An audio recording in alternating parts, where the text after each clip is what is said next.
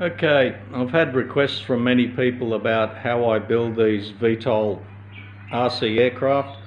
I started off with the high wing here originally. This is a 3S model. I converted it to 4S just by changing a setting on the battery voltage. So it's best, in my recommendation, that you do start with electronic speed controllers, ESCs, that do have a 4S voltage tolerance, and that way you can upgrade to 4S, because you will get a lot higher speed, a better response in VTOL mode when it's hovering.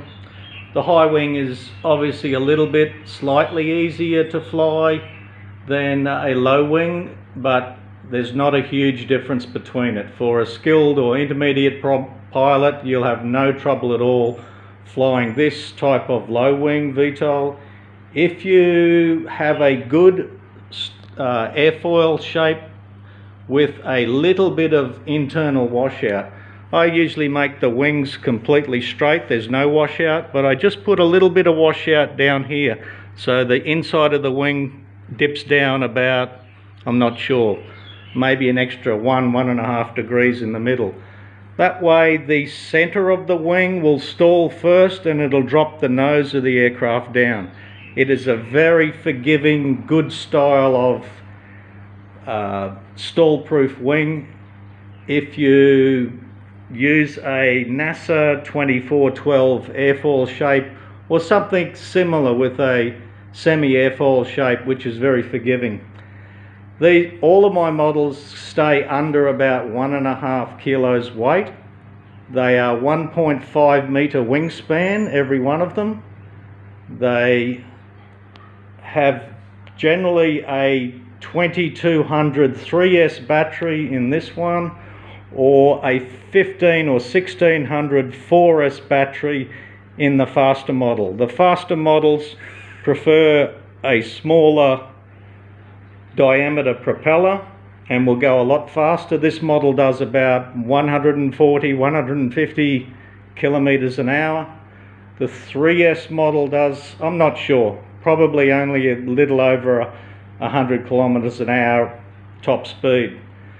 Now, some of these that I've built, I did a lot extra work, and I did an enclosed nacelle, you can see here with the motor. It takes quite a bit of engineering and designing to get that all to function and clear inside. I do have a website, I do have links which I'll put in the top of the pin to the top description underneath the YouTube video. I'll have links there with all the information on wingspan specifications, weights, motors, propellers, pretty much anything you'll need to build a model. Now, most of these planes will fly very well in hover and in forward flight transition. The better you can do a test stand to balance and how could I say, calibrate the transition mode from hover to forward flight. I've got a short video. If you find that amongst my videos, you'll see a video of me having a test stand and doing the transition. Now, I'll just briefly show you the construction technique that I use on most of the models. This one here, I'll take that away.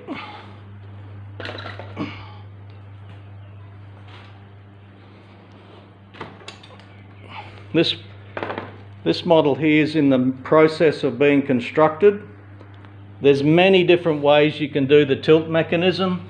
It's very simple. Basically, at 45 degrees, you can see the servo is at perpendicular, and so is the mechanism inside here. I don't bother with ball joints and all that, it just adds extra weight. Just make sure you've got good rigid linkages here and no slop or play. You want very solid movement between the servo and the motor. If you got movement, you'll get cavitation and it'll vibrate and it'll almost want to throw the motor off the model. You have to have the good solid connection. And same with this, you want this very solid and rigid. so the motors don't vibrate on the front. Okay, I'll just set this camera up over here. Where am I?